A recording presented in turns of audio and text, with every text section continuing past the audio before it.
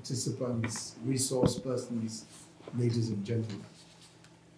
The Office of the Secretary General, as well as the Secretary to Government of the Federation, as well as the Auditor General's Office, deserve our commendation for this timely interactive workshop with Federal Permanent Secretaries and CEOs of MDAs. The focus on the functional responsibilities of these accounting officers, of MDAs, in audit processes and engagement procedures is crucial for at least two reasons. First, the public audit process is central to any meaningful strategy to fight waste or misappropriation of public resources. This is so because the audit is not only useful for discovering malfeasance, but is also one of the most potent preventive measures. Second, an audit can be advertently or inadvertently frustrated by a poor synergy between the auditor and the auditee. This appears to be at least a cause for concern for the Office of the Auditor General. Indeed, it seems to me that this workshop may not have been as urgent as it is, but for the fact that auditors have difficulties with doing their duty because often audit queries are not responded to, and this is a lapse that is worsened by the absence of sanctions for these derelictions. Additionally, audit recommendations are frequently ignored. There has also been for years a recognition of, and indeed some agitation, for the re-engineering of the whole public auditing process to achieve the robust external audit framework that the Nigerian public service environment requires and deserves. This may involve legislation to provide greater independence to the apex audit institution, and even an audit law may be required to strengthen the legislative framework for external audit.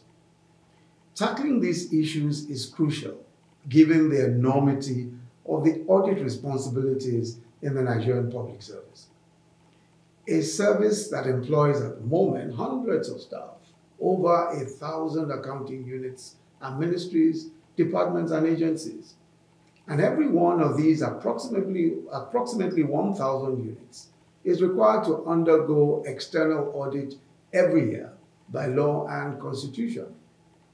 So there is clearly a lot to do if we're to fully support the anti-corruption and fiscal transparency agenda of the government and faithfully fulfill our obligations of accountability to the Nigerian people. I'm aware of the ongoing reforms at the Office of the Auditor General of the Federation, especially the introduction of audit methodology and international standards of audit, including the International Public Sector Accounting Standards, IPSAS. I'm also aware of the remarkable capacity building initiatives being undertaken by the Office of the Auditor General to get audit staff to attain the right levels of competency, given the very low base that the auditors are starting from in their efforts to adopt international standards. Your efforts thus far are indeed worthy of commendation. So let me close these remarks by reaffirming Mr. President's commitment to this continuing fight against corruption and poor management of government's financial resources. This is even more imperative now on account of the sharp drop in government revenues in the wake of the COVID-19 pandemic. We simply do not have the fiscal buffers to be careless about the management of public revenues and resources.